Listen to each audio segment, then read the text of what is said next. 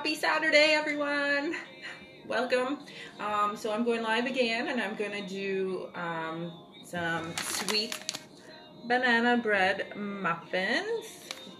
So we're going to make like an actual cake because I don't have the cookware with me. So I'm not at home today. I'm actually away. So I'm using the resources that we have found. So I've got my bowl, I've got bananas, I've got a couple of them if we need them. So I'm going to hand them over to my helper, my lovely sexy helper. He's going to mash up about a cup of bananas. So it actually calls for 3/4 of a cup of mashed bananas.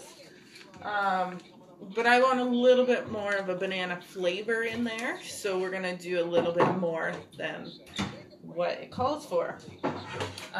So this is the baking sheet that we found.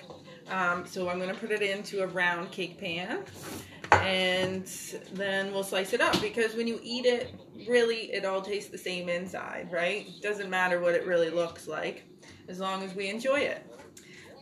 So I need, while he does the ripe bananas, it actually says 2 medium ripe bananas, but it says approximately 3/4 of a cup. And then we're gonna whisk in 2 eggs and 1/3 cup of oil, and then we'll stir in the mix after. Okay, so when we're stirring in the mix, there is no whisk here, so not the whisk that we would use in our kitchen. So my helper, he went digging through all of the old stuff here, and check out what we found, or what he found. So this is the mixer. So cool, right? So it's one of the old school. Now I always say that my grandma's mixer, the electric mixer, is awesome and I use it all the time, but this thing almost tops that. So I'm excited. Once we put in the eggs and the oil, I'll be using this, and you can see how it works.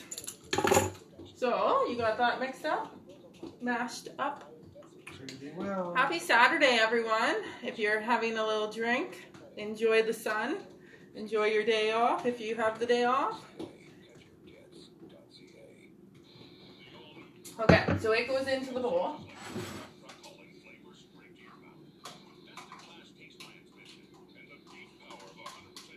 And then we need 1/3 of a cup of oil, if you can do that. And I will put the eggs. So we've got 2 eggs. Yep.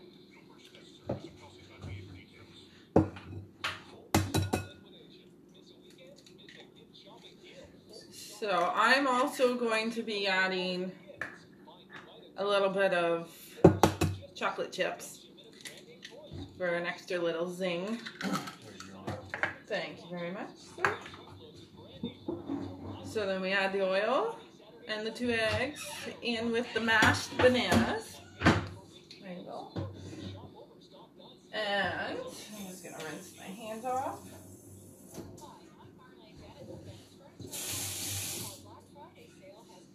All right, time to use it. Here we go. Ooh.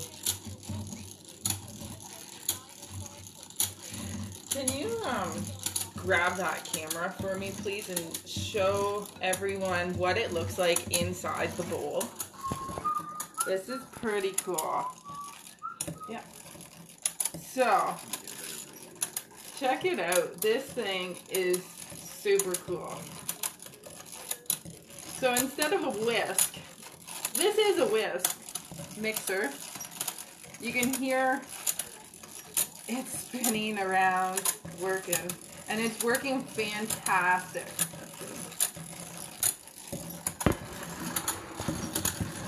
So I'm just gonna do a little bit more here. And then I'll add, there we go. Okay, so we'll do that for right now.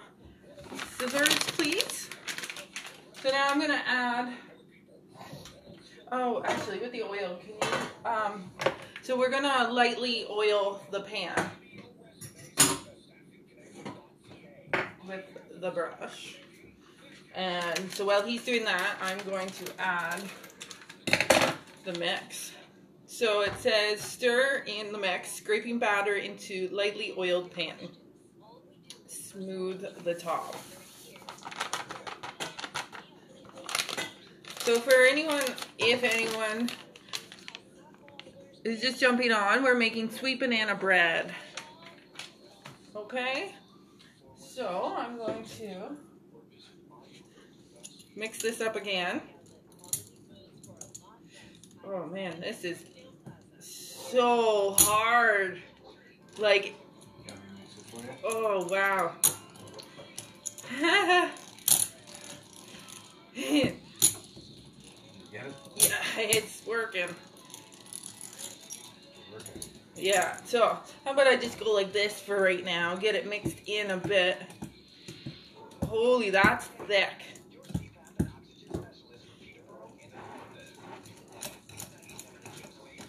Lightly oiled. Perfect, thank you. The oven, not yet. So we're gonna cook it in the oven. You can cook it in the microwave. So in the microwave, it would take 8 minutes on high, and then you let it sit for 6 minutes on a wire rack to cool. But we're gonna do it in the oven, so the oven will be preheated at 375, and it'll take about 15 to 18 minutes, and allowing it to cool for 10 minutes. But before we preheat the oven, actually, can you mix that, please? It's a bit hard for me.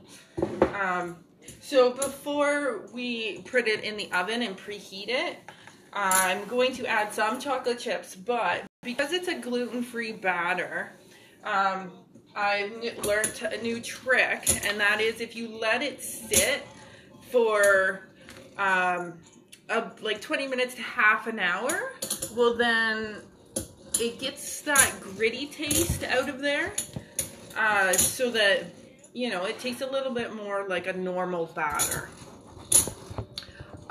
So once that's mixed up, I'm gonna add a couple of these chocolate chips, you know, because who doesn't like a little chocolate? Actually, maybe I'll add some now while he's doing it. Perfect. Make it a little thicker for you. You think that's good? A little more? Should if you want. So nice having a helper in the kitchen. Is it hard using that? Oh yeah. Yeah, it keeps jumping. It like skips. And if you don't watch your fingers, you're getting them grinded up. So it's a nice reminder that updated.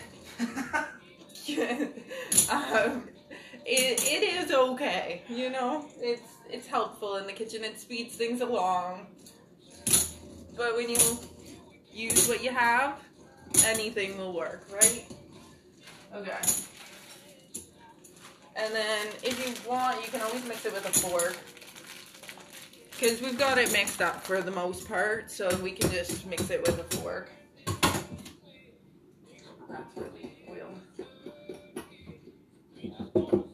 So I'll just show you here, he's got this greased up here, oiled up.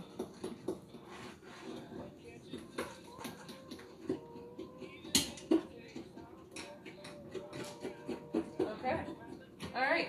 So we'll take this batter and we'll let it sit for, well, I'll put it in the cake pan. I'll show you that one. Okay. So we'll pour it in there. Oh, yummy. It looks fantastic.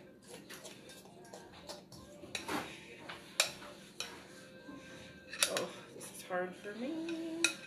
You want help? Okay.